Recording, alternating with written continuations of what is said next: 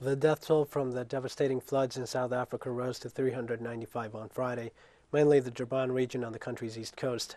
Police, army, and volunteer rescuers on Friday widened the search for dozens still missing 5 days after more than 340 people died in the deadliest storm to strike Durban. The unprecedented floods left a trail of destruction. Travis Traore, director for the volunteer-run organization Rescue South Africa, said his teams had found only corpses after following up 85 calls on Thursday.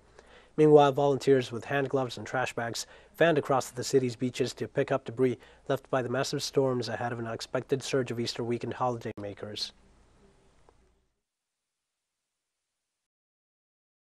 Well, if you think about it, at the moment we've got such devastation with plastics and that in our oceans. We're basically killing our oceans, and if we don't look after the oceans, we won't have a beach to appreciate in future years to come, and neither will our children. So it's important that people are educated to get the plastics out of the beach, stop the microplastics in the sea and the pollution that's killing off our oceans. Look, the task it's a mammoth task. It's a long way to go, but as you can see by the number of people we have around us here, they've all banded together. This is just one beach of 3 other beach cleanups going on concurrently. We have more news coming up after